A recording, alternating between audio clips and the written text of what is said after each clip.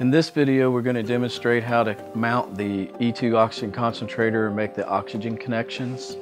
The first thing you'll do is clamp the two U-bolts of the E-tank manifold to the pole. The best height would be 26.5 inches from the base to the bottom U-bolt. We'll remove the T-handle from the left side of the machine, as we won't need that to mount the E2 concentrator. Next, we'll lift the E2 Oxygen Concentrator, and you'll notice inside of here there's a little nipple that sticks down. That will slide up over the yoke and fall down in place like so.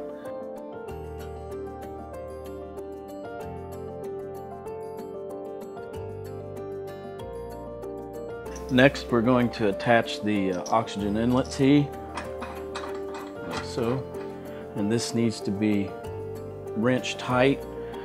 If it is not wrench tight and there's a leak here, the oxygen concentrator won't be able to keep up and overcome the leak, so your percentages will be much lower than they should be.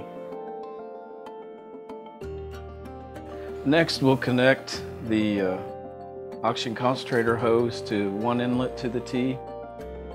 And again, this needs to be wrench tight. There can't be any leaks here. And the other end to the back of the unit. Next, we'll connect our oxygen E-tank supply to the other input.